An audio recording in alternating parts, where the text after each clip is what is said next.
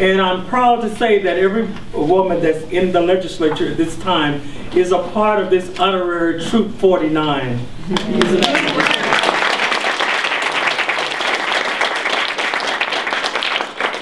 And then all the other people that are part of this, I'm so glad to see that you're here. I'm always energized when I have young people around me.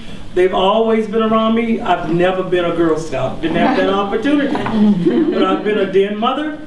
And my daughter was Girl Scout, my granddaughter's Girl Scout, so I've been involved with the Girl Scout for many, many, many years, even though I've never had that opportunity to be one.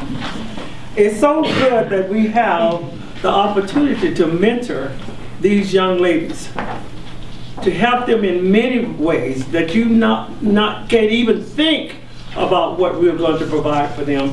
I was just sharing with the group on Saturday that when I was on the school board, I used to go and the young girls would be running for secretary of their school, and they would never try to run for the president because they felt they couldn't do it or didn't have the skills. But you know, when you keep saying something to them about, hey, why don't you try doing this?